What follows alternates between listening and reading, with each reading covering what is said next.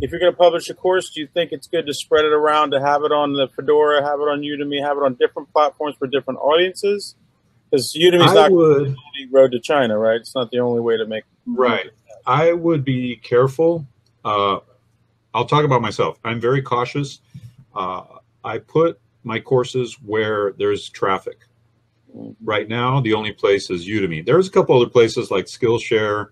Skillfeed, unfortunately, is going out, right? But I never really got to put my courses there on either of those.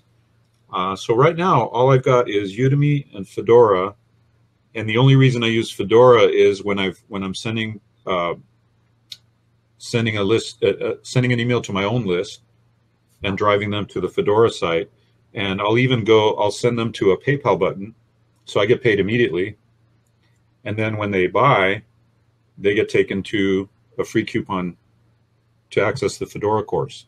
So that way I get the money immediately instead of waiting a month and a half with Fedora. That's a great workaround, Dave. And I think I need to understand exactly how that works one more time. Yeah, absolutely. You send your email list to the course, right? But when they go to the course, they see a price there, or you tell them the price in the email? Well, what I do is, for example, let me give you an example. Have you guys heard of the Warrior Forum? Yeah.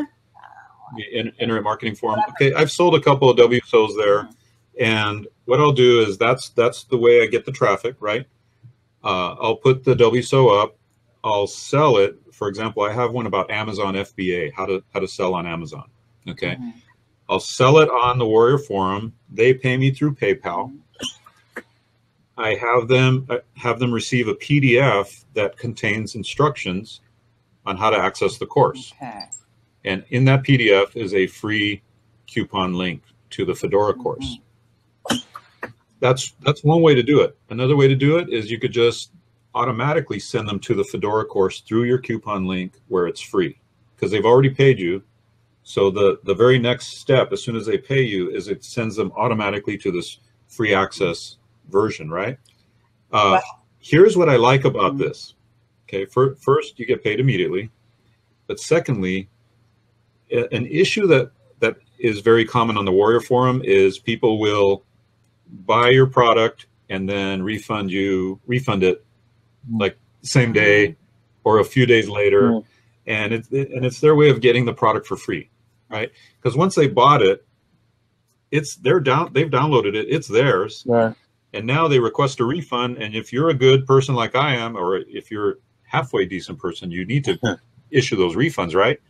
So I issue the refund, but it always bothered me when it was very obvious that these people were just serial refunders. They were just trying to get the product for free. And it just, even now, 15 years later, it still bugs me, okay? With Fedora, when they do that, when they refund it, if anyone refunds it, I don't care. I don't care if they seem like they're trying to scam me or not. If anyone refunds it, I can go into the Fedora course platform and delete them as a student off of that course. So now they don't have access to the course anymore. Right.